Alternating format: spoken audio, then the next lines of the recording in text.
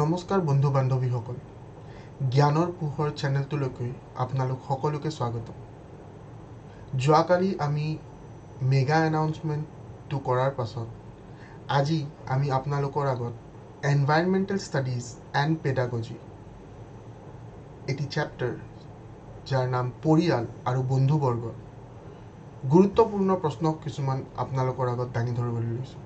আশা কৰোঁ আপোনালোকে এই ভিডিঅ'টো সম্পূৰ্ণ আৰু সুচাৰুৰূপে চাব এণ্ড ইয়াতে আমি যিমানবোৰ প্ৰশ্ন আপোনালোকক দিছোঁ সেই প্ৰশ্নবোৰ আপোনালোকৰ পঢ়ি কেনেকুৱা লাগিল আৰু ভৱিষ্যতে আপুনি আমালোকৰ পৰা কেনেকুৱা ধৰণৰ ভিডিঅ' বিচাৰে কমেণ্ট ছেকশ্যনত জনাবলৈ নাপাহৰিব আহক আমি আগুৱাই যাওঁ So the first question is সমাজৰ মৌলিক একক কি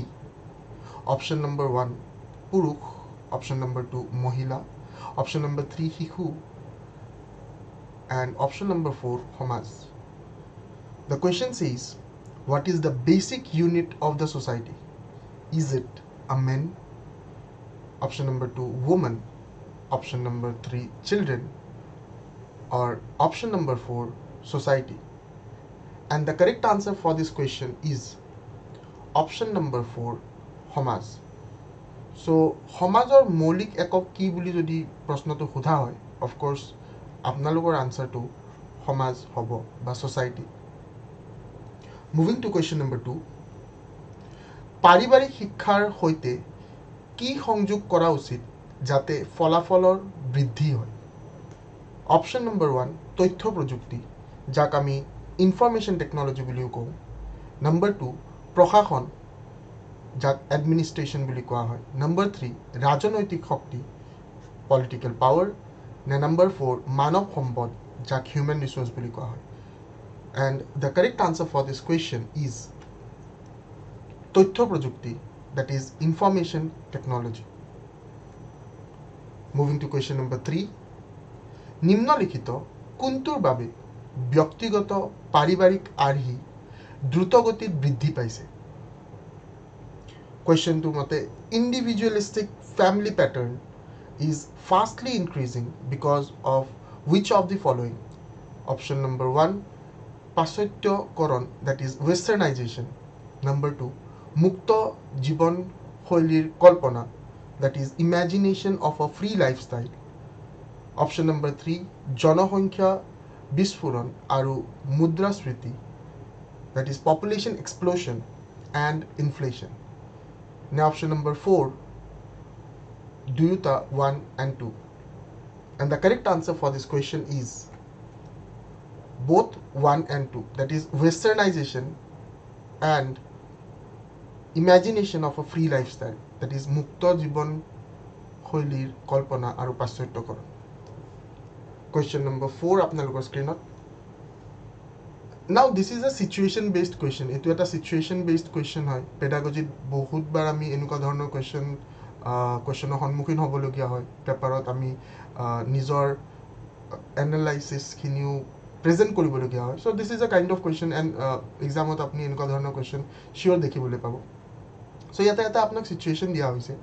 মানসে তেওঁৰ বন্ধুবৰ্গক কৈছিল যে তেওঁৰ পৰিয়ালটো মাতৃৰ দ্বাৰা পৰিচালিত যদিও তেওঁৰ দেউতাক জীয়াই আছে আৰু তেওঁলোক মাকৰ পৈতৃক ঘৰত বাস কৰি আছে তেওঁৰ পৰিয়ালটো কেনে ধৰণৰ পৰিয়ালৰ উদাহৰণ অপচন নম্বৰ 1 patrilocal পৰিয়াল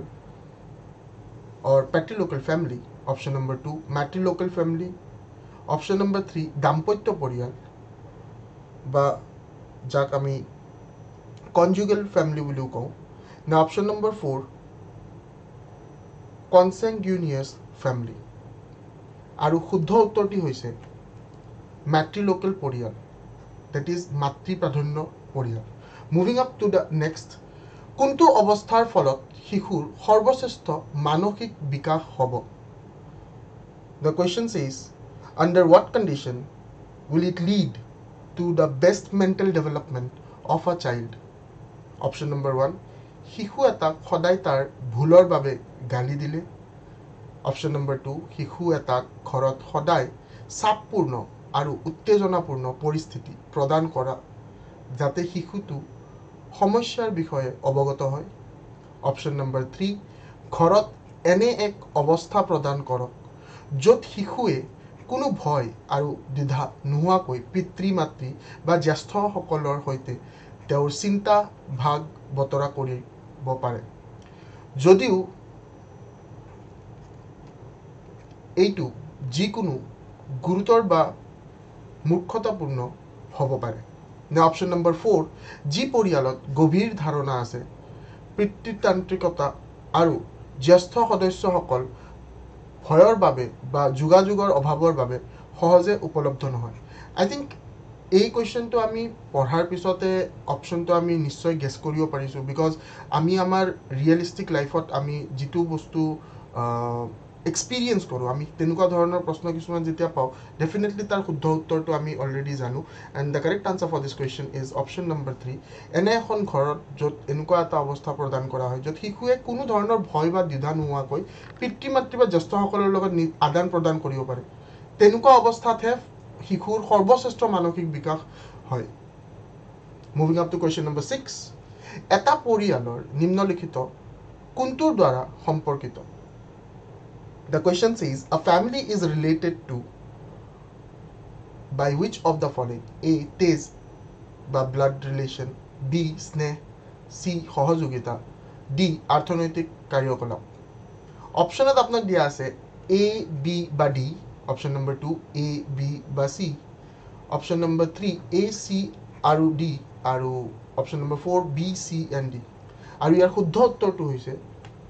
option number B that is A, B and C which comprises of তেজ স্নেহ আৰু সহযোগিতা অৰ্থনৈতিক কাৰ্যকলাপে সিমান একো ডিফাৰেন্স নানে in family relation moving up to question number 7 যি পৰিয়ালত মাতৃ পিতৃ এটা সন্তান আৰু তেওঁৰ খুৰাক উপস্থিত থাকে সেই পৰিয়ালটো কেনে ধৰণৰ পৰিয়ালৰ উদাহৰণ অপশ্যন নম্বৰ 1 যুটীয়া পৰিয়াল বা জইণ্ট ফ্যামিলি বুলি যাক কোৱা হয় অপশ্যন নম্বৰ 2 নিউক্লিয়াছ পৰিয়াল বা নিউক্লিয়াছ ফ্যামিলি অপশ্যন নম্বৰ 3 পেট্ৰিলোকেল পৰিয়াল বা পেট্ৰিলোকেল ফ্যামিলি নে অপশ্যন নম্বৰ 4 ওপৰৰ কোনোটো নহয় আৰু the correct answer for this question is it's a যুটীয়া পৰিয়াল বা আপোনাৰ জইণ্ট ফ্যামিলি বুলি যাক আমি কওঁ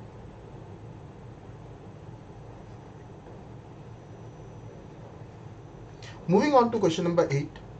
নিম্নলিখিত কোনটো পৰিয়ালৰ অত্যাৱশ্যকীয় বৈশিষ্ট্য A বংশগত সম্পৰ্ক B অৰ্থনৈতিক কাৰ্য C বাসস্থান নে D বিয়া Is it hereditary relationship economic function residence or marriage option আপোনালোকৰ হাতত আছে অপশ্যন নম্বৰ 1 A C আৰু D option number 2 A B আৰু D option number 3 B C আৰু D আৰু অপশ্যন নম্বৰ 4 A B আৰু C আৰু ইয়াৰ শুদ্ধ উত্তৰটো হৈছে অপশ্যন নম্বৰ 2 A B আৰু D that is বংশগত সম্পৰ্ক অৰ্থনৈতিক কাৰ্য আৰু বিয়া বন্ধু বান্ধৱীসকল ইমান দেৰি আমি যিমানখিনি কুৱেশ্যনছ ডিছকাছ কৰিছোঁ আপোনালোকৰ যদি কোনো এটা কুৱেশ্যনত যিকোনো ধৰণৰ ডাউট থাকে আপোনালোকে আমাক কমেণ্ট ছেকশ্যনত জনাবলৈ নাপাহৰিব আমি ডেফিনেটলি আপোনালোকৰ কমেণ্টত ৰিপ্লাই কৰিম এণ্ড আপোনালোকক একৰ্ডিংলি আগন্তুক আহিবলগীয়া ভিডিঅ'বোৰত আপোনালোকে কি চাবলৈ বিচাৰে আমাক জনাবলৈ নাপাহৰিব moving up to the next question এৰিষ্টটলৰ মতে দুজন লোকৰ ইজনে সিজনৰ প্ৰতি পাৰস্পৰিক সন্মান আছে এই ধৰণৰ বন্ধুত্ব কি বুলি কোৱা হয় according to Aristotle two people have mutual respect for one another this type of friendship is called what number 1 আনন্দৰ বন্ধুত্ব বা friendship of pleasure number 2 ভালৰ বন্ধুত্ব বা friendship of a good number 3 উপযোগিতাৰ বন্ধুত্ব বা friendship of utility নে number 4 আগ্ৰহৰ বন্ধুত্ব friendship of interest আৰু ইয়াৰ শুদ্ধ উত্তৰটি হৈছে অপশ্যন নম্বৰ 2 ভালৰ বন্ধুত্ব, that is friendship of the good. Moving on to the final showdown question আমাৰ আজিৰ বাবে, তেজৰ সম্পৰ্কৰ ওপৰত আধাৰিত এক প্ৰণালীক কি বুলি কোৱা হয়? A system which is based on blood affinity is a relationship that is called number 1 পৰিয়াল family, number 2 গোত্ৰ, number 3 আত্মীয়তা বা কিংশিপ বুলি যাক কোৱা হয়, নে number 4 যুটীয়া পৰিয়াল বা জইণ্ট ফ্যামিলি বুলি যাক কোৱা হয়?